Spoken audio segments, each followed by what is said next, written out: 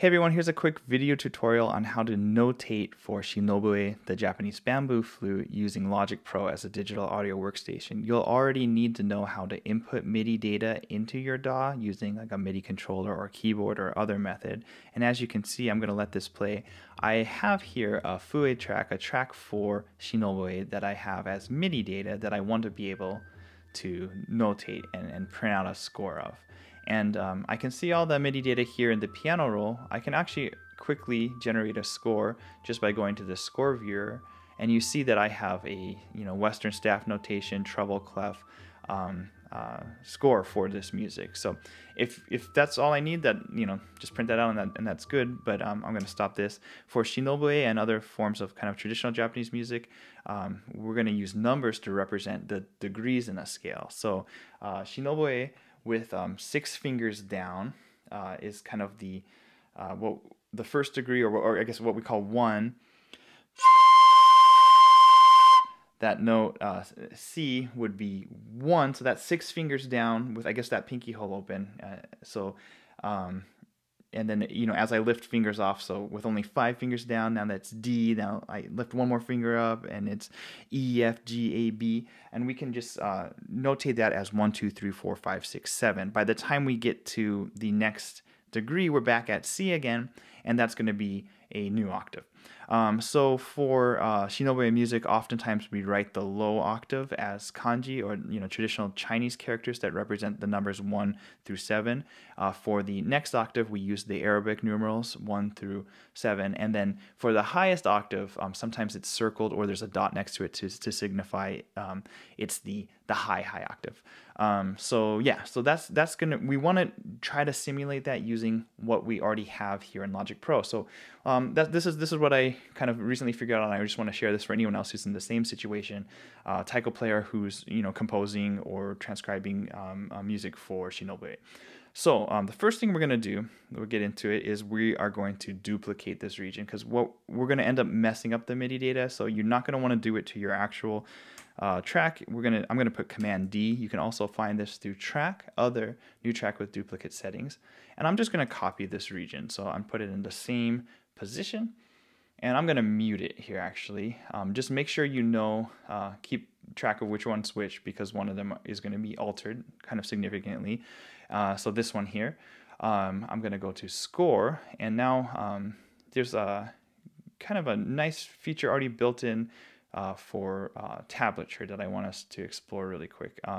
And I'll show us how to switch our sheet music into section, but this is a good place to start.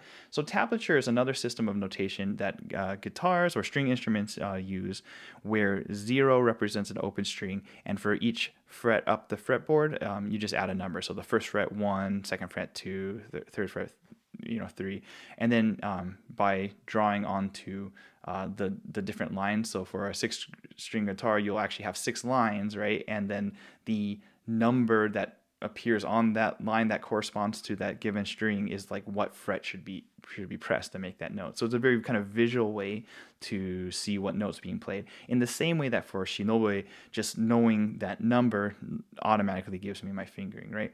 So we're going to have to go ahead and kind of hack this system. So what you'll do is you're going to pick one of these. None of these are going to be preset for you.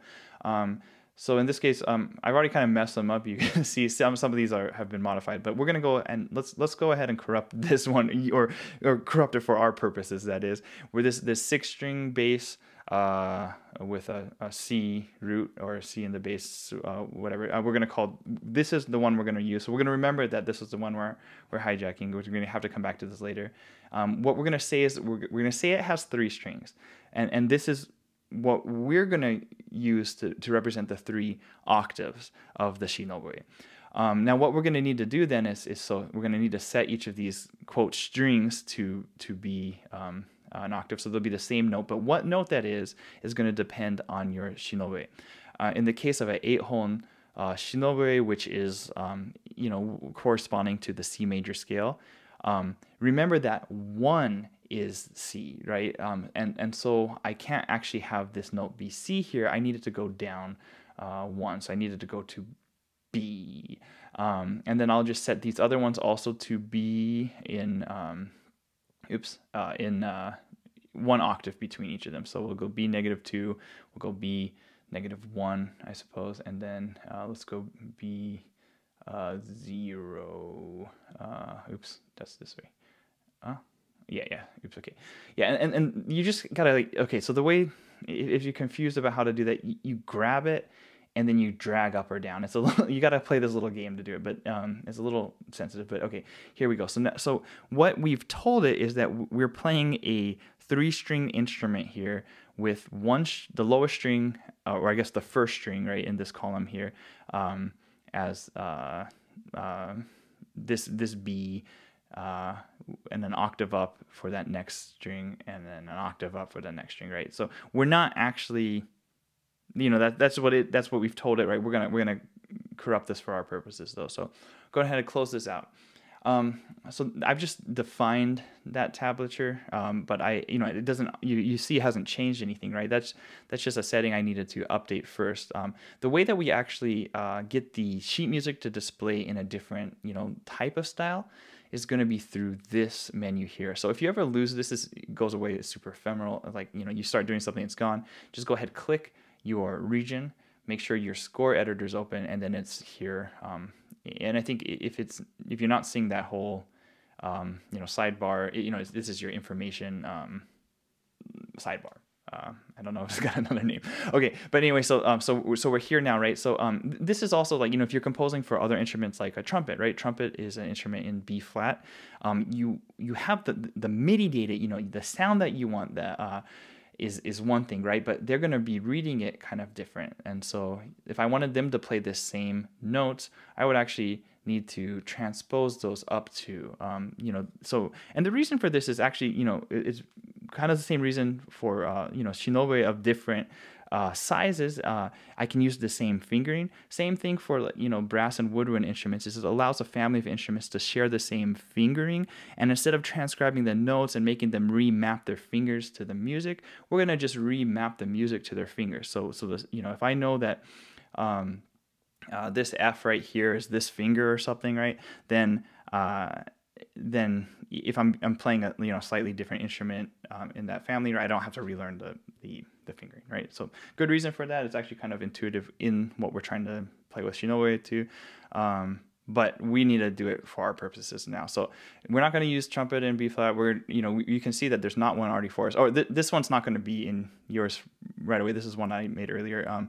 So what we're going to have to do is let's go and make our own style. And the way we're going to do that is going to layout, show staff styles, and then we're going to go to make our own here. So we're going to go new. Let's do one that we just need a single staff here. We'll call this new one, I'm going to just call it test.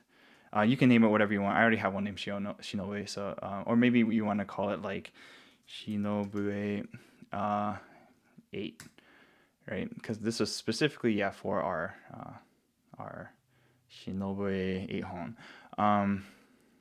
I guess. So so this is what we'll be doing. So down here we can edit the like what this style is expressed as, right? It lets us change the clef or manually transpose it, I guess, or have it automatically transposed. So for instance, like let me just show you real quick where's our horns in E flat, or our trumpet in B flat, right? You see what it's doing when I've selected the style as trumpet in B flat is that it's just transposing every note up to, and it knows the clef that's appropriate for this instrument as well. So for our new style, which I guess I didn't save the name as, sorry, Shinobue 8, enter. Okay, we are going to choose for the clef not one of these ones, but the one that we co-opted earlier, which I believe was this one, right? So now, hey, cool, there's a tab with 3 strings, or in our case octaves, that is selected. So cool. So let's go ahead and we can close out of that. That's what we need to do. As far as we need to go there, we can go now to our style menu and choose that Shinobue 8. And now you see, oh cool. So now our music is being expressed this way. And now this is not useful for us, right? Remember, we define these as like 3 really low B's. So to get that first note, we're gonna have to be up on the 12th fret, like a full octave up from where we need it to be. So but that's not important. Sorry. So these are not your actual music. So we now what we got to do is our transformation. Here's the step that is a little tricky. So we're going to go to the piano roll here and making sure that we're using the one we want to transform. And we can actually select all the notes of the same pitch just by clicking the key here, right? So this the highest note in our whole thing is A4 in this case, and we're going to have to remap it. And remember, we said that our octaves are, we said B-1, B0, and B1. So let's say we want to make this in the, let's say the, oftentimes the first and second octave are used, right? I mean, you can do however you need to, but let's say I want this to actually be the second octave of the Shinobue. I got to move it down there. And the quick way to do that, if you hold Option, Option Shift and the down arrow, it's going to pop it down a whole octave. So we're just going to pop it down, all the way down here to where we're actually writing. And so if you let go of the shift, and now if you're just holding Option up and down, this just lets us move all these selected notes up or down like a semitone. And so let's go here. So this is what we said was our middle, like starting our middle octave, or I guess technically here, right? This is 1 in the second octave, and we know that this was A, which was 6. Remember, in our scale. So the trick here is now we're going to have to count semitones. So from the C, which is 1, we'll go 2, 3, 4, 5, 6. And let's just go, let's make sure that's what we're seeing here when we jump back over to our tab. Whoa, oops. Yeah, sorry, I think I was in a different one. But yeah, so now we see, okay, yeah, so there we go. It's 6 in that middle line representing the middle octave. So let's go ahead and do that for all our other ones. So what might be useful is, if you're doing this, is just to write down just on a piece of paper next to you or something, or a notepad, the corresponding notes with their, I guess, their degree. So, C as 1, D as 2, E as 3, F as 4, G as 5, A as 6, and B as 7 for the case of our 8-hone Shinobue. So now we just got to go and put them all in their place. So this G, we know G is 5.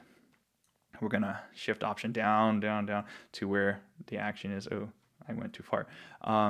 And it was on this octave, remember? So this is 1, 2, 3, 4, 5. Great, that's good. Let's go ahead and do this one. So we know if you need to see a note too, you can always hover over it. E is 3. Let's take this one down to join the others. And that's 1, 2, 3. You'll notice that we don't have a 4. And that's kind of often for like pentatonic music, or you'll kind of notice that a lot of music, even in Fue, it doesn't always use all the notes either too. Okay, well, that's not super important. What's more important, let's just get this done. So let's go ahead. D, we know D is a 2. Oops, let me octave jump that. So we need to get this to that position that is the second degree in our second octave. So here's B here, so 1, 2. Great. And you'll see that they kind of will take a kind of a facsimile of the pattern here, right? So this one was our C. Yeah, so that goes down here. This one is our A. So now we're down in the next octave. So it's the 6th of the next octave. Let's drop that down here. And just to practice, so here's our lowest octave here, the B here. What we're on, we'll go 1, 2, 3, 4, 5, 6. Now you see, so now it doesn't really look like our music anymore. It's not actually, right? We're just hacking its system. So this, oops, got to select all of them. Our G is 5. Let's drop that down here. So 1, 2, 3, 4, 5. I hope that's clear how I'm counting that. Our last one, our E's, we're gonna drop them down. E's are 3s. In this case, and just to really reiterate, so what I'm doing is I'm counting from what we defined as the open string here, which was a B, B-1, which is where it is now. I'm gonna go 3 from there, so 1, 2, 3. Cool. So yeah, so now it doesn't look, or let's, just for fun, why don't we listen to it? So you'll see this does not sound good. Oh wait, can you hear it? Oh, it's so low. Okay, you're not gonna even be able to hear it because it's so low. In this case, sorry. You could define. You don't have to define them as low as I did. You can use kind of whatever arbitrary scale you need. But let's go ahead and view the score now. And now we have, okay, cool. This looks totally readable from a Shinobue perspective. One thing we might want to do though is, it's a little kind of funny, just the numbers just sitting there, and we're still using some kind of, Western staff notation to eighth notes. And I think what gets tricky sometimes is this 6 here, if you can see my mouse, right? It's not clear intuitively that that's a dotted half note necessarily, right? I mean, you could figure it out based off the length of the bar and knowing that this is 4/4 time, but let's just make it as simple as possible. I think what we can do, the head style that I prefer is this black for quarters and eighth notes, and white circles for whole notes, half notes.